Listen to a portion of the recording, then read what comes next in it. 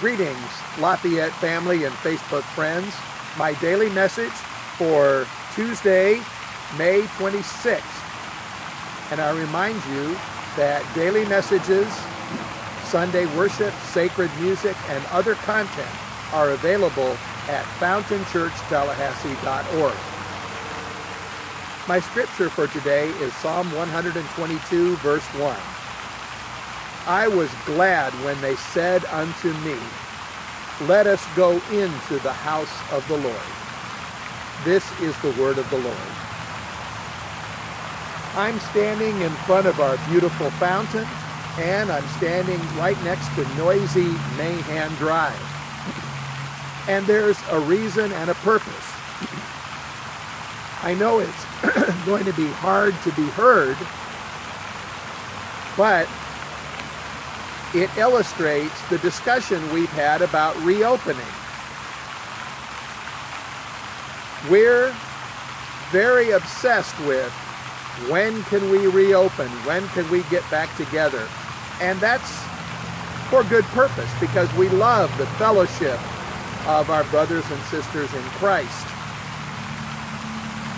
But one denomination is encouraging its churches not to reopen until January 2021. No, it's not our denomination, but one denomination has a rationale for not opening until January 2021. What they said is, we're focusing so much energy on, can we open now? Can we open now? Can we open now? That we're failing to take advantage of the opportunities God has given us. This is a new reality, and instead of using it to teach us good lessons about how to reach people in Jesus Christ, we're just trying to wait it out so we can go back to the old ways.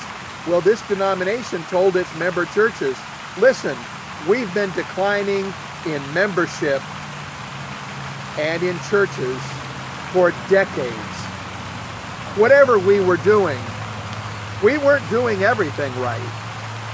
And here, all the cars driving by on Mahan Drive and all the new houses being built, how are we doing?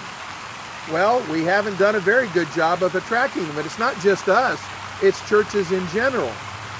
So, even though we cherish the fellowship aspect and the intimate worship aspect of the way things were, isn't it time to invest some energy in how do we reach our friends and neighbors? How do we witness in this new reality? How do we be a church? How are we together as a church family even when we cannot be together? And how can we bring living water to bear in our lives today? These are good questions for us to ponder and consider. Let us pray.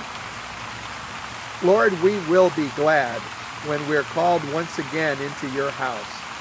But while we're waiting, can we use this time to develop a burst of spiritual energy, to witness, to share, to grow, that we might be ambassadors for your Son, our Savior, Jesus Christ.